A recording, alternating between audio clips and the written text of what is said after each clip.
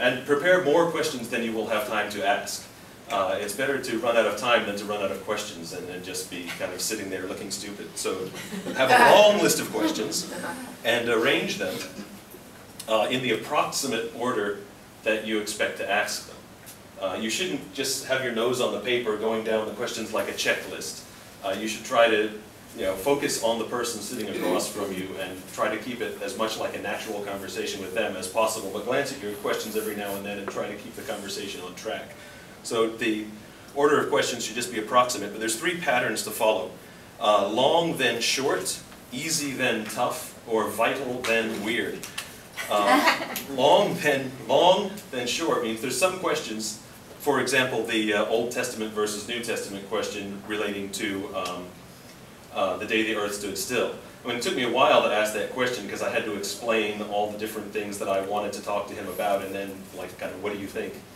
And if you read transcripts, interviews are sometimes published in Q&A format, which I don't really like, but I don't think we'll have time to get into that subject. But you'll often see these incredibly long questions from the interviewer, and then there's a little answer from the interviewee at the bottom. And you're left with the impression this interviewer is just a jerk showing off their erudition and how much they know. So, but you may have to do that. You may have to show off to impress the person that you're interviewing that you know their work, you've paid attention to it, and you're here to discuss it seriously and intelligently. And that may involve asking some very long questions. So I would say put those at the beginning of your interview. And once you have established that you are someone who will understand what they are saying, then keep your questions very short to give them the maximum amount of time to answer. So ask just enough long questions to win them over, to convince them that you're for real, and then step back and let them do all the talking. Because when you should be recording it. When you play your recording back later, you want to hear as much of their voice as possible and as little as your own.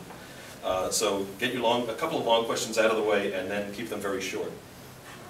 Easy, then tough. That's kind of self-evident. If you have a mix of softball questions and why did you do that tasteless, offensive thing questions, ask the nice ones first. Get things off on the right foot, and maybe they won't be so taken aback by the tough ones.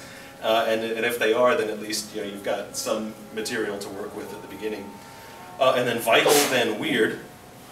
There may be certain things you have to ask because you definitely want to have them in your article. So ask those first to make sure you get them in before you run out of time. But you should always have a few weird off-the-wall questions.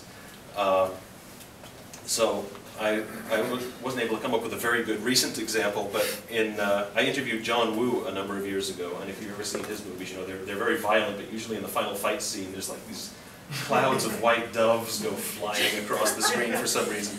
And he just loves them. And I had read in my research of him that cooking is his hobby. He had mentioned that in several things. So I asked him for his poultry recipes.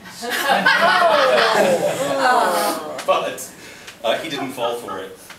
He said, because I think I screwed up by having already talked about doves a little earlier, so it was fresh in his mind. But anyway, he said, I only cook vegetables and fish because I love birds so much.